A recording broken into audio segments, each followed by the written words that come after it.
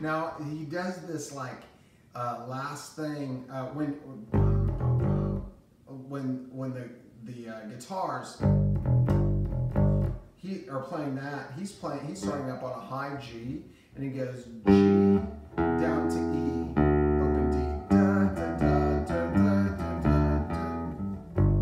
And you can play two G's there or two G's there, like da, da, da, da, da, da, da, da, da, da. And then he's back to that part. That's the only tricky part, really, outside of the bass solo, which we're not going to cover because that's just going to take forever and you'll get bored. But let's try it again from the beginning. I'll show you how that plays into that.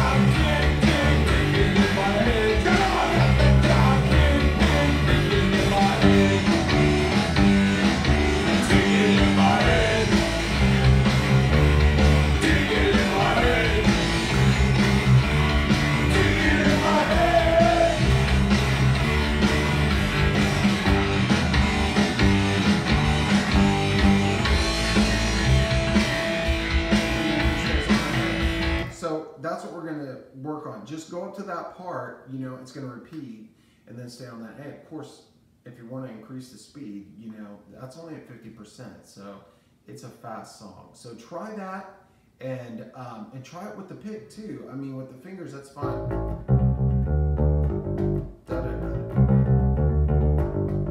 I'm playing like the guitar part, but really, he's playing those with the fingers, and that would be very tough. Like, I don't even know how you can play that with fingers.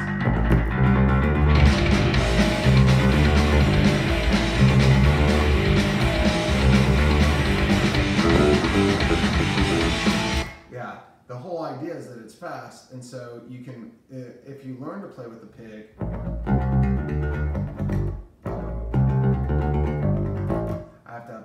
pick technique on the bass, but since I don't do that often, that's kind of tough too for me.